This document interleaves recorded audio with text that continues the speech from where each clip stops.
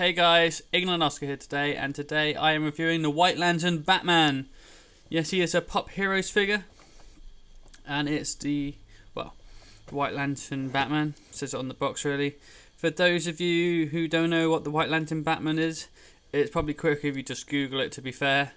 Basically, a lot of Superman, Flash, all gain the powers of the White Lanterns pretty much in one of the DC comic book series. There you go. This is a glow-in-the-dark one and an Underground Toys exclusive apparently. So let's open this box up, and as you can see there, his detail on the front of the White Lantern symbol is very detailed.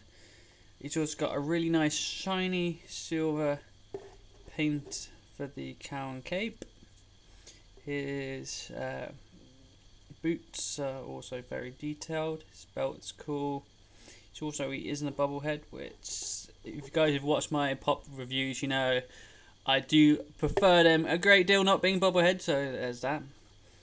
And yeah, I think he is a good representation of the White Lantern from the comics of the Batman White Lantern. I think he is a good representation of that.